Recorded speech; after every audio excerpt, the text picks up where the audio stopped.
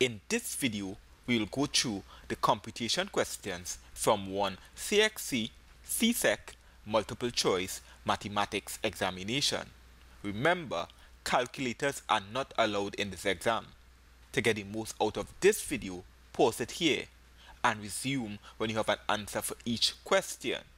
If you get stuck on any, check the description below for the link to the video that covered that topic. Okay, let's go. Question 1. In standard form or scientific notation, a number has just one digit before the decimal point that isn't 0.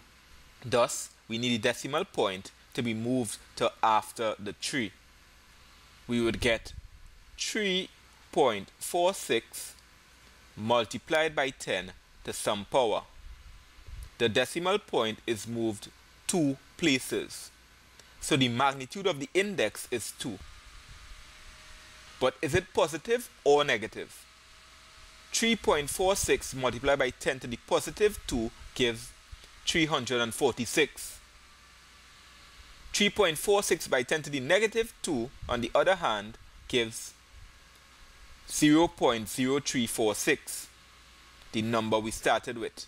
Thus, the answer is 3.46 multiplied by 10 to the negative 2. The answer is A. I answered questions 2, 3, 4, and 5 in previous videos. Check the descriptions below for the links if you want to see the working. The answer to question 2 is A.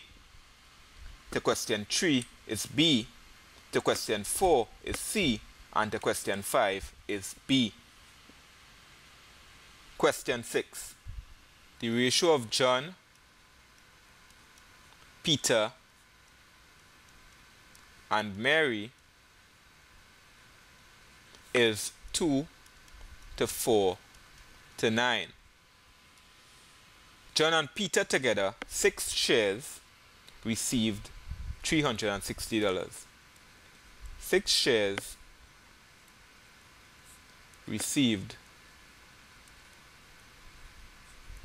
$360.